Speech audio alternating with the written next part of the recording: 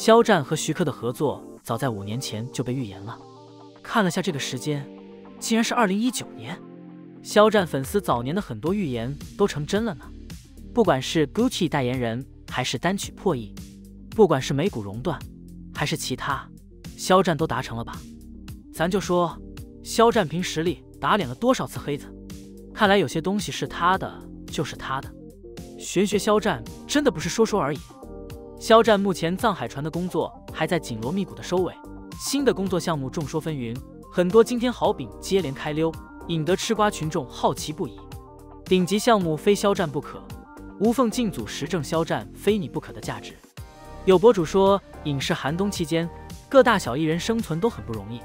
项目来的越来越少，真的是僧多粥少啊！感觉六饼都比之前少了不少，好多一线艺人都没有下一部戏的消息了。而肖战却好饼大饼排着队来溜，能无缝进大饼，只说明一件事：顶级项目重要一环就是他自己本身就是顶级配置。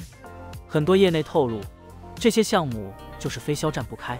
肖战就是他们苦等的人。作为一个演员，工作结束，等下一个项目是很正常的事情。一部新戏从立项到筹备开拍，要准备很多的工作。一些好的大制作项目甚至要筹备几年，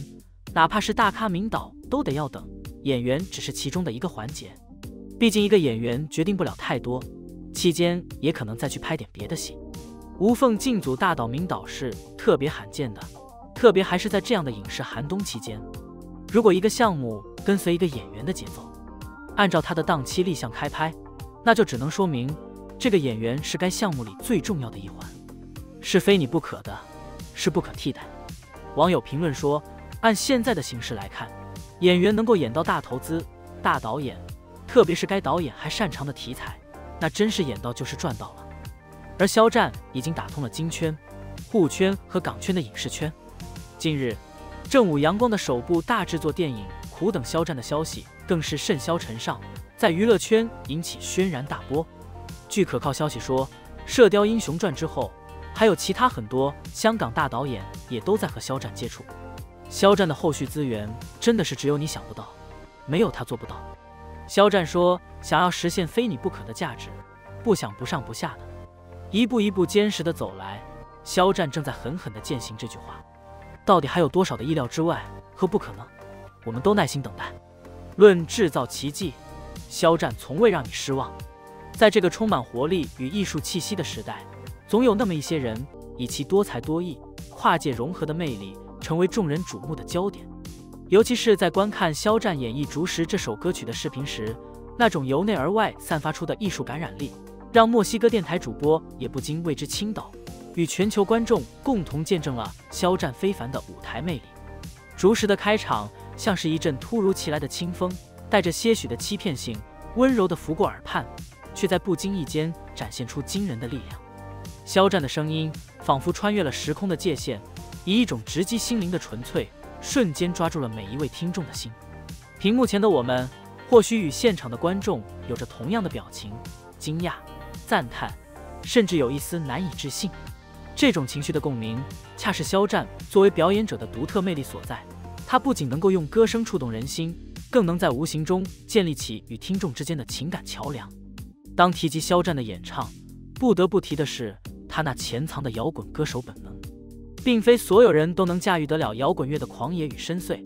他要求歌手具备独特的嗓音特质与强烈的情感表达能力。肖战在《竹石》中的演绎，不仅展现了他声音的可塑性，更是将一种超越常规的音乐理解融入其中。他通过调整口腔的开合，细腻地控制着每一个音符的输出，这种对歌唱技艺的精准把握，正是专业表演者与普通歌手之间的分水岭。肖战以行动证明，无论是深情的抒情曲，还是激昂的摇滚乐，他都能够游刃有余，展现出多样化的音乐才华。肖战的身份多元，不仅是对他个人能力的全面展现，更是他对艺术无尽探索的体现。从舞台上的歌手到镜头前的演员，再到设计图纸背后的艺术家和捕捉生活美好的摄影师，每一个角色都是他艺术灵魂的不同侧面。他的歌声中蕴含着故事，他的表演里透露着情感的细腻，而他的设计作品与摄影作品，则是他内心世界与外界沟通的独特语言。这种身份的交织，使得肖战的艺术表现形式更加丰富多元，也让他成为了一个时代的符号，引领着一股跨界融合的艺术潮流。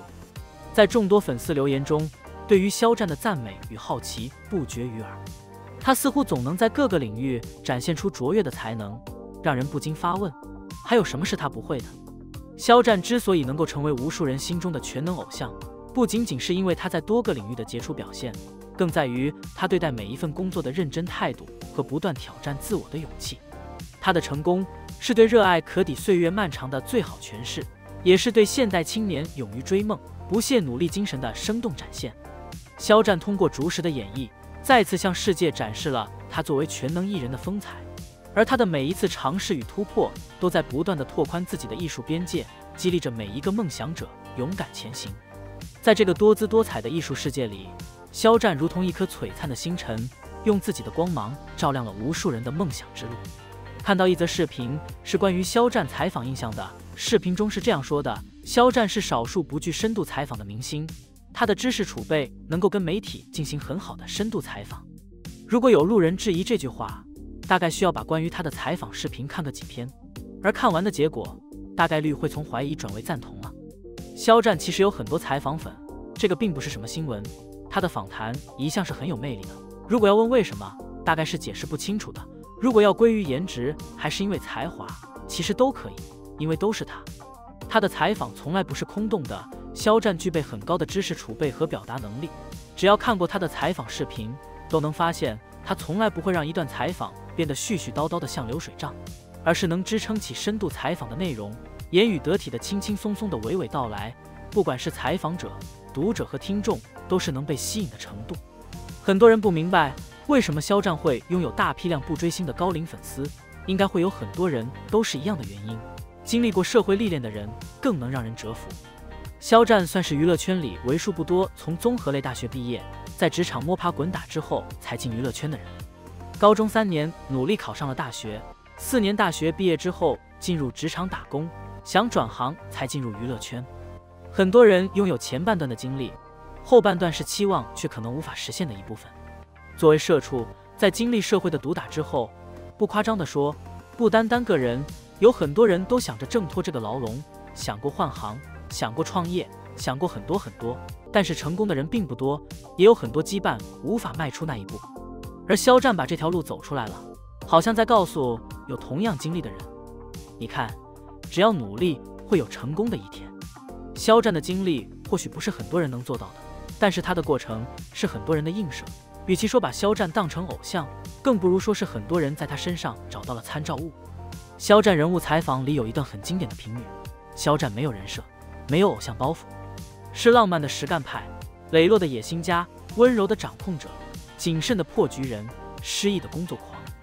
是藏巧于拙的天才，洞明练达的赤子，是敏感多情的乐天派。肖战具有不可替代的独一无二的价值，因为肖战的核心竞争力是深厚的底蕴、多变的灵气和才华，沉稳理性又澄澈的心灵。华丽的辞藻给人一种很高大上的错觉，但简而言之就是，人不能光有外在，还得有文化、有头脑、有智慧。心性强大的人总是自带一股吸引力，而这就是肖战的魅力所在啊。